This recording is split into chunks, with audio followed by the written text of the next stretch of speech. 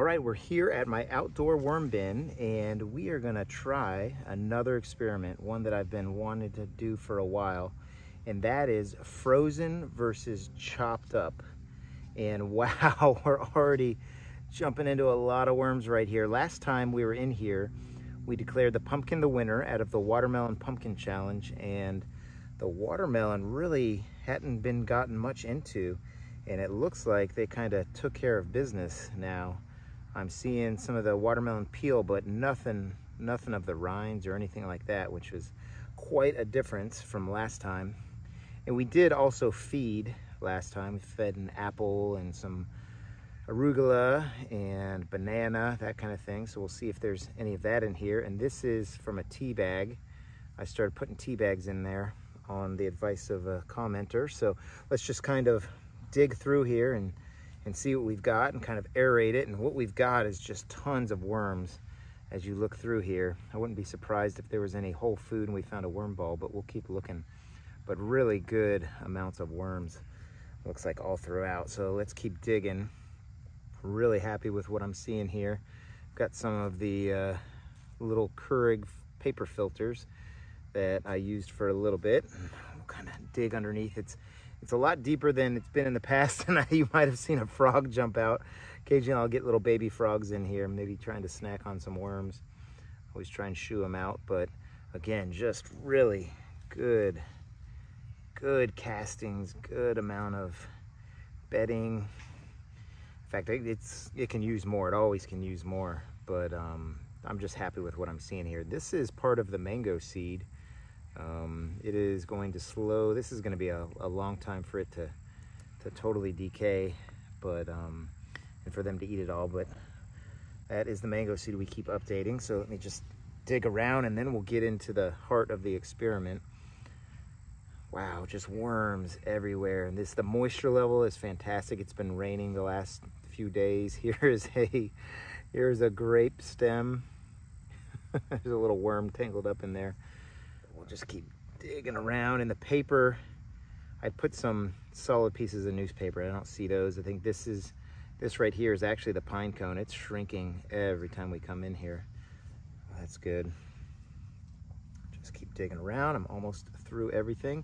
Again, a little bit of watermelon peel, but nothing to really write home about. A bit of paper. I think we've already run into that. But yeah, just lots of worms all throughout. They're just really doing well in here. This population is doing fantastic. And I estimate it to be somewhere around 3,000 worms, I believe.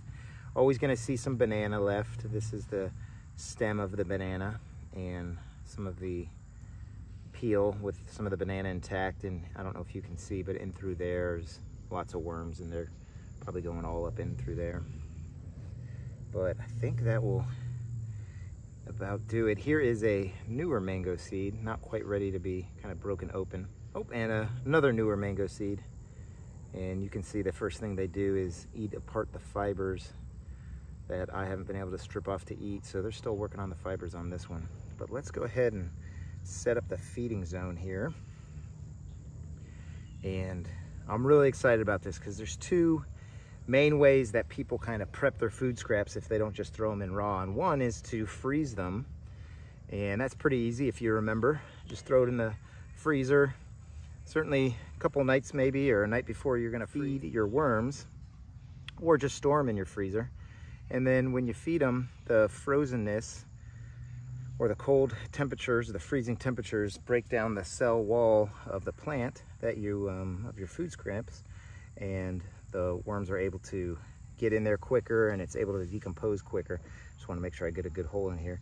And then if you chop up your food, then you're increasing the surface area, more chances for them to attack it and the microbes to attack the food scraps. So they too help it to go by faster. So what we're gonna do is we're gonna do frozen versus chopped.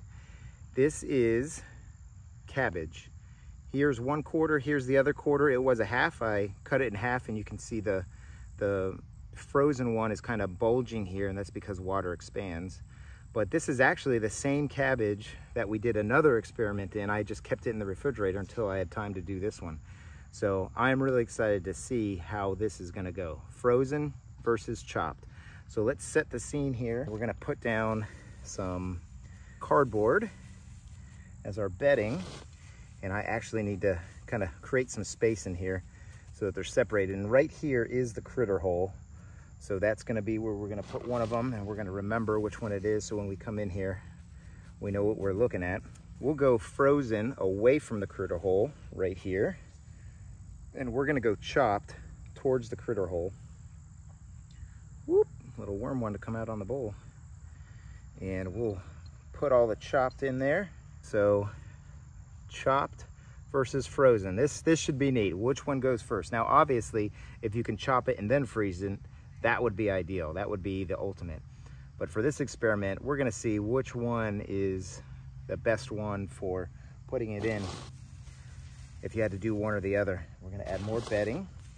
And because this is the only food in here, besides a little bit of the food scraps that you saw, then this experiment should go pretty fast. And I'm going to check on it in at least 5 days so I know how we're doing with it.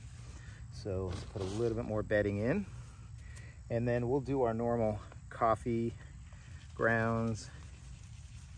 And we'll also do our grit, which is just pulverized eggshell. And from there, we're just gonna bury it up. So in the comments, please tell me what you think is gonna go first. Is it gonna be the frozen cabbage? Is it gonna be the chopped cabbage? Knowing that they're the exact same mass. Each one is a quarter cabbage.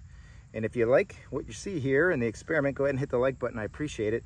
And you can subscribe to my channel where you can see the previous experiments I've done in this bin, but I also have 2 other bins. And there are 3 playlists for each of my 3 bins, and you can watch from start to finish castings. But I think this is gonna be a pretty interesting experiment, especially if you're already a worm farmer or have already have some bins and you're kind of wondering about that, you know, frozen versus chopped. But I think we've got a good setup here. I am gonna put a little bit more bedding on top. And I'll actually put a link right about here for the previous cabbage experiment we did, because that was a pretty good one, raw versus frozen. I enjoyed that one and hope you do too. So hope everybody's having a great day, and happy vermicomposting, everybody. Take care now.